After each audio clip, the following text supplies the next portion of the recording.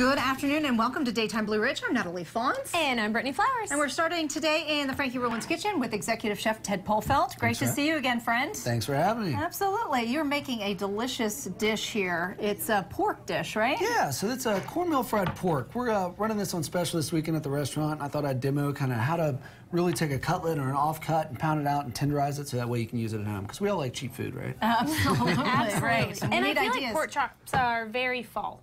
For some reason, whenever I think of fall, I always think of pork chops. I would agree with you 100%. Okay, so what do we do? So I've got a pork chop here, and we're using a loin, which is actually a little bit tender. I really don't need to. You could use a slab of pork butt or any of those offcuts towards the other ends of the cow. But for here, we're going to pound this out. Pounding it out tenderizes it because it breaks up those muscle strands, so that way it's a little shorter when you chew on it. So we've got this meat mallet. And to kind of go through the process, we've got one sheet of plastic wrap, and then the pork chop, and another sheet on top. And this is to protect the protein so that we're not hammering it down like on your hand or something, because that would hurt. So same thing. Yes, it would. It's going to break it up. So you've got three sides. You've got big side, small side, and a flat side. And what you really want to do is let the weight of the hammer do the work. So as I'm coming down, it's breaking up those muscle strands. And once you tenderize it slightly, you can then turn to the flat side and you can actually shape it. So that way you don't end up with like an amoeba shape. Can you over-tenderize?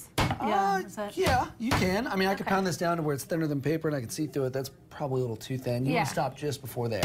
Okay. So you just basically want to repeat this process until you get it as thin as you'd like. So you can switch to the smaller side after that once you've kind of started to break it up. Okay. Notice I always have to tell my students so they're not Right.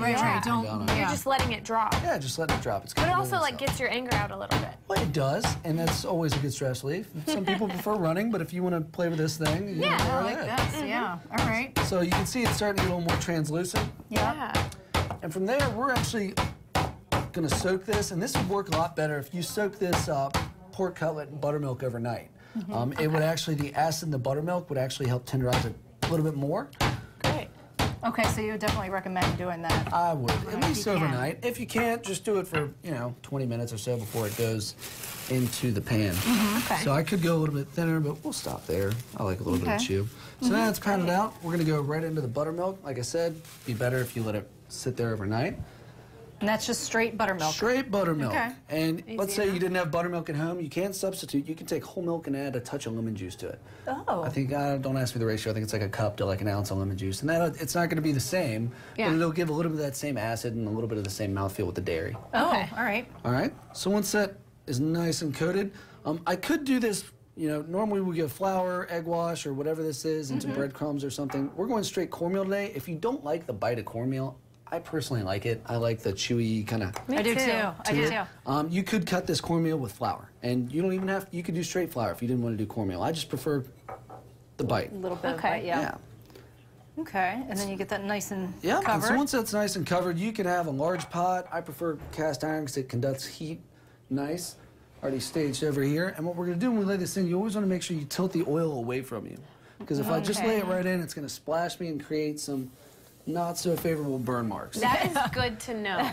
It's important. You got a lot of oil in even there. seasoned chefs like myself and many of our crew, every once in a while you forget. Yep. Yeah. Absolutely. Like and you're going fast, and you got a lot of things going on, and you just forget. Same thing with any pot on your stove. This cast iron conducts heat really well. You always want to make sure you grab all your pans with a towel. Okay. Always. Or at least you might have oven mitts. My wife has those. I hate them. Oh, I prefer a towel. But yeah, I know. I use oven mitts. I guess it's like when you're a girl novice.